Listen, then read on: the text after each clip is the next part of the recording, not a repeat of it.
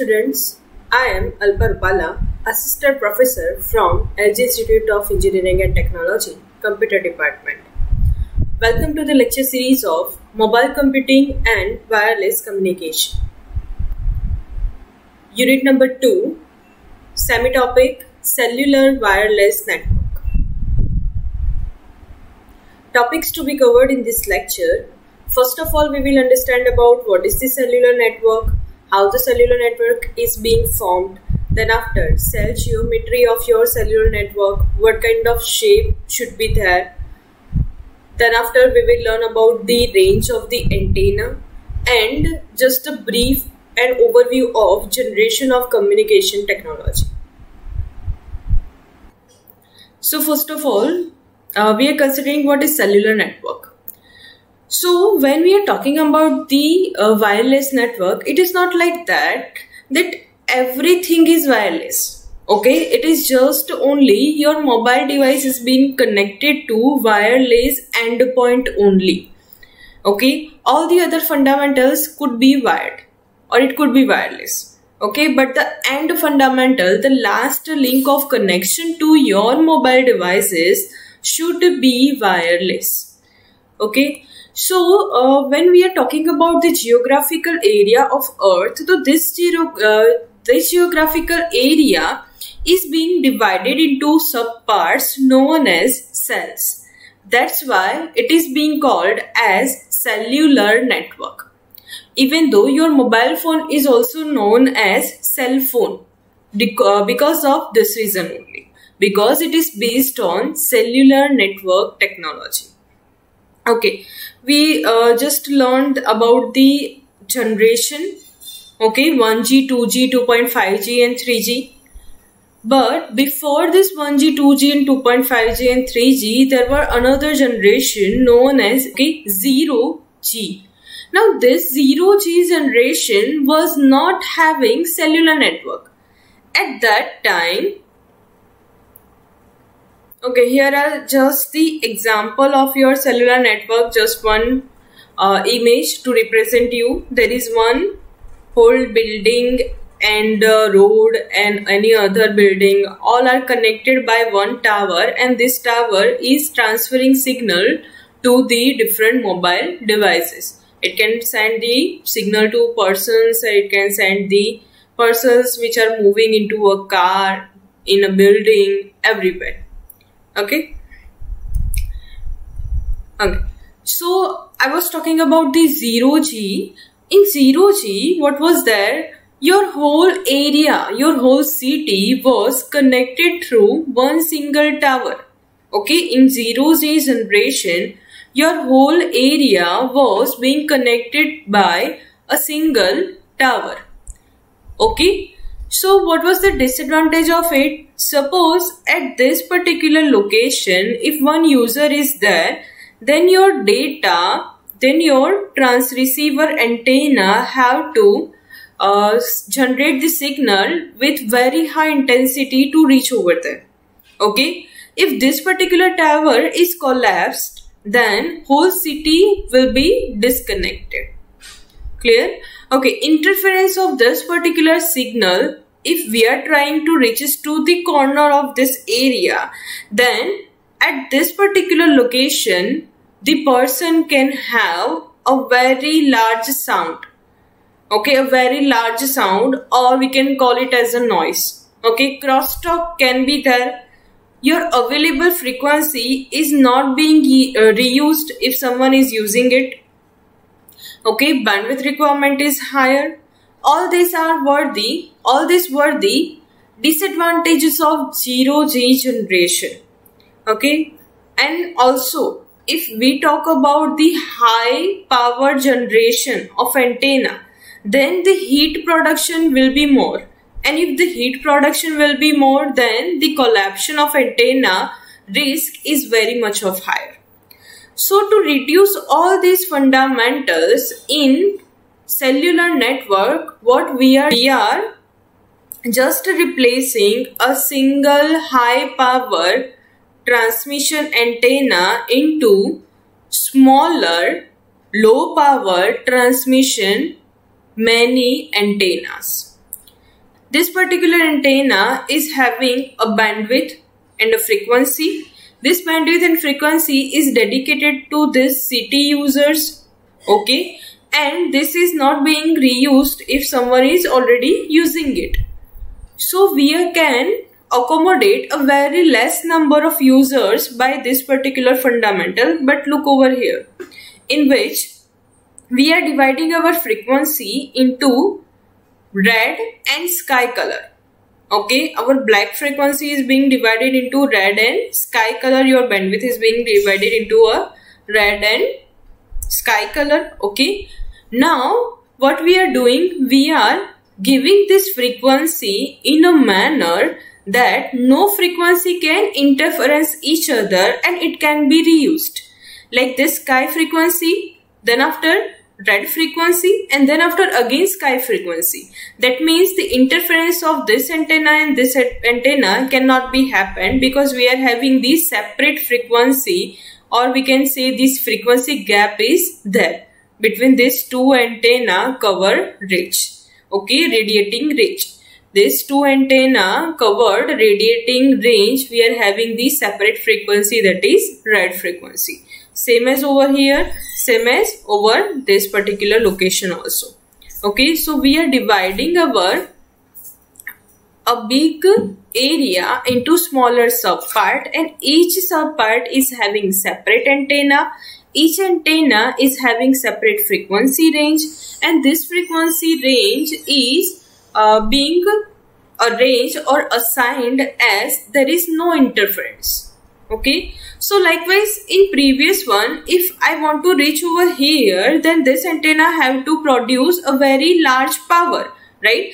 But now if I want to reach over here, then this antenna will take care of it. If I want to reach over here, then this antenna will take care of it. If I want to reach over here, then this area antenna will take care of it. Okay, so your whole geographical area is being subdivided into smaller parts. So now the advantages is there, okay, but there is also a disadvantage that frequency arrangement plan should be there. We have to divide this geographical area into equal parts, that no area should be left out or no area should be having the overlapping of frequency. Okay, so this is all about the cellular network. Advantages: high capacity is there, less transmission power is required, local interference is not there, and robustness. That means if single tower was collapsed, then whole city was disconnected. But if there in the cellular network, if single tower is collapsed, then we are having another option of another tower. Okay, whole city is not being disconnected. Disadvantage: infrastructure needed, handover is also needed. Now what is the handover? Basically we will learn this in GSM topic in very much of detail, and frequency planning for frequency reutilization. So now what should be the cell geometry in a cellular network? Suppose we are thinking about, let's the cell to be in the form of equilateral triangle. Okay, we are dividing our area into equal triangle. In this, suppose this is my area which is being divided into a triangular form, in which at center of it I am having my antennas, and this antenna will always radiate in a circular pattern. Okay, in omnidirectional pattern. In omnidirectional pattern, it will radiate in all the direction, and this direction will take the form of shape circle. Okay, so your transmission range will be in a form of circle. Okay, so if we talk about the center of this triangle, then this is here. Okay, and this is the sky color range of your antenna. Same as here it is antenna, and this is the transmission range. Then what about this whole area? This whole area is not having the coverage range of your this tower or this tower. Same as if we talk about of having a very large transmission power antenna, then also your particular antenna range will overlap with another one.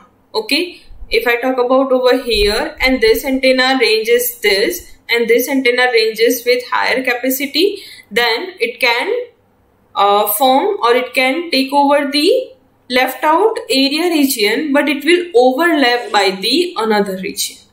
So we cannot use equilateral triangle. Let's think about the equilateral square. Again, there is area which is divided into a equal sized square, in which at the center of it we are having our antenna. The radiation pattern is circle. So now we can see that this particular area is having no coverage range. Okay, so this cannot also be any option. Then we are moving forward to another shape, that is equilateral regular hexagon. Now look over here. This is the diagram of hexagon. Okay, at center of it we are having the antenna, and this is the radiation pattern. Other than any of the geographical shape, the hexagon is having very better shape. You can see. Okay, only this much of region is being left out, but actually we will see in detail that we are only not having the transmission rate, we can have the detection range. The detection range of this antenna will cover this left out region. Okay, so we can see that the advantage of this hexagon is very easy. These shapes are very easy and manageable. We can cover the large area by lesser number of hexagon pattern. Okay, if we talk about the area covered, then it is almost covering all of your area. No area is being left out, or no area is being overlapped. Okay, less number of cell can cover large number of geographical area. So these all are the advantage of using hexagonal cell. We were talking about the hexagonal shape, this particular radiation range. Okay, so there is basically three kind of radiation range in any of antenna. The first, suppose the antenna is established over here. Okay, suppose your antenna is established over here, and then after the first range, the first radius range is known as transmission range, and the second range is known as detection range, and the third range is known as interference range. In transmission range, the signal is having very high power and lesser interference.